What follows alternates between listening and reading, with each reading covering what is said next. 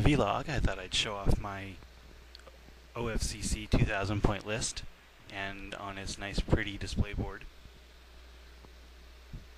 Now before I get any comments about how this list sucks, this is not a full-on competitive tourney.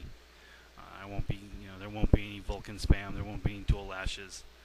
This is definitely a beer and pretzels, have fun kind of thing, which is probably a lot different than most people will ever play in. There's no power lists are not allowed. I mean, I couldn't even take 3 battle wagons. I couldn't even take Asgul. I mean, they simply just don't allow overpowered lists. So anyway, let's see what I came up with. I'm going full mechanized, which means my deployment is exactly 9 models. So first we have 12 Ardboys in a truck. We got 5 Knobs in a truck with the War Boss. That's probably my closest to a power unit. I got 5 Knobs with different war gear, but there's only 5 of them. So you got 2 trucks of just regular boys,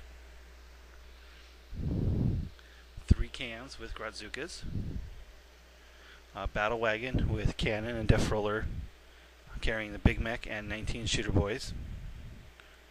Big shooter. And the other battle wagon has a kill cannon, reinforced ram, and 12 tank busters. And the last unit over here is Snickrot with 10 commandos with a Burna. And that's it. That's my full 2,000 points. You can see it's definitely not a power list by any stretch of the imagination. But it is an awful lot of fun to play.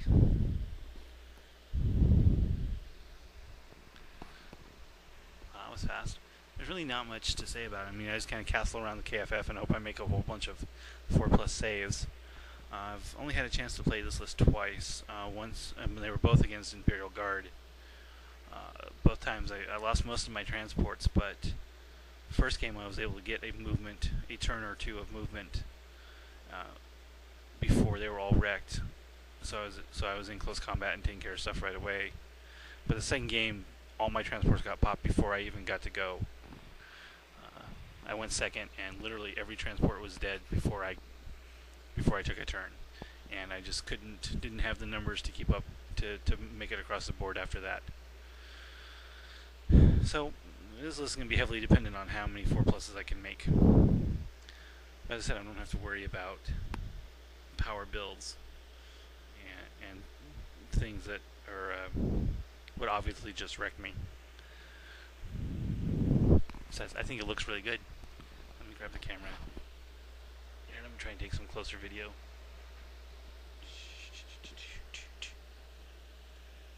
There's my wall banner.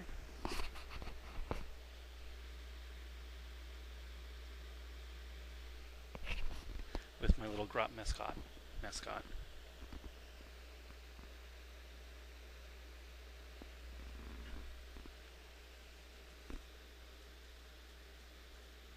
Yeah, my objective marker's sitting here too, though. I'll have to get some more batteries for them, though. Yeah, the light's not very even, but knobs. I have 5 knobs. 1 just regular with Slugger and Chopper, 1 with a big chopper, the Pain Boy, 1 with a Power Claw, and the 1 with a War Banner. And they all have cyborgs, and that's it. So it's a really cheap unit too. Thinking about playing it more often. Whoops. And 2 truck boys. Getting in my own shadow now. Yeah, I don't have very good lighting at the moment, so I'll stick to the battle wagons. So that's my list. That's my army.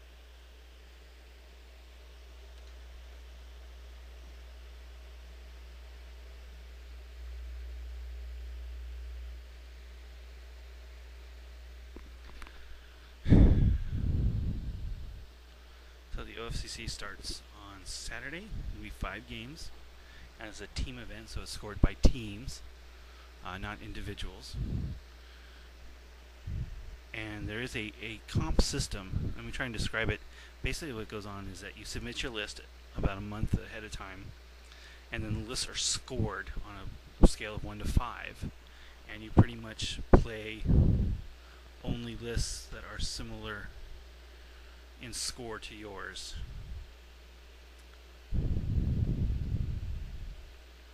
Hope that makes sense, because I don't know what mine.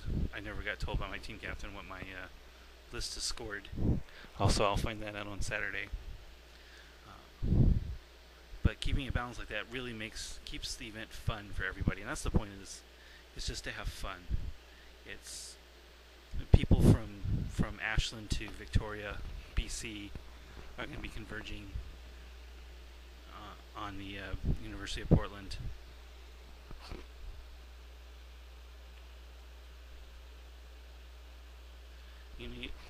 University Park Community Center at the University of Portland.